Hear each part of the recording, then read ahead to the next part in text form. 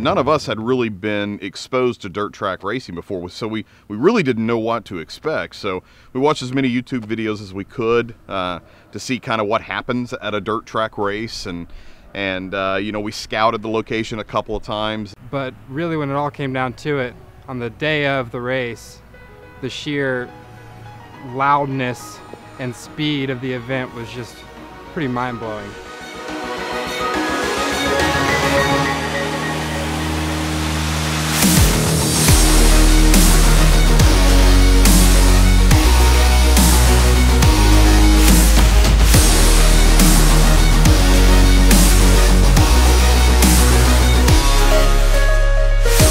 So when we first began talking about doing a video out at the Speedway, I knew immediately that I wanted to do a video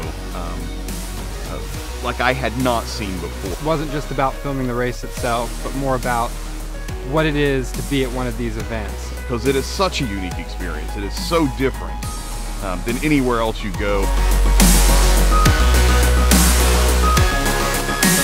I was really excited though, because we had just got in our DJI Ronin.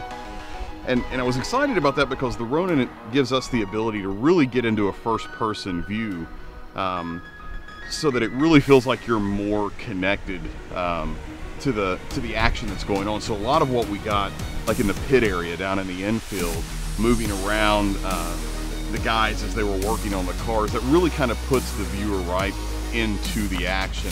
Also the drone. This was a great opportunity to use the drone to be able to track the cars going around the course, to get some shots of the crowd. It was just we just had all the right equipment that we needed for this shoot, and that was really, really nice.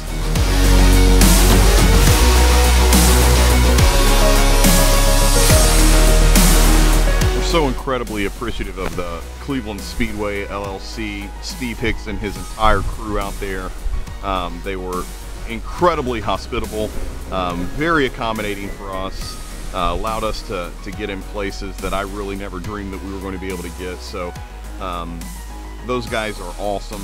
They have a beautiful track, beautiful facilities, amazing fan base. It was really an incredible experience. I loved filming this video and being able to work with those guys out there, and we couldn't be more appreciative. So if you have not been out to the Cleveland Speedway, you have got to check them out. A great Facebook page, a great website. Go check those guys out. They're awesome.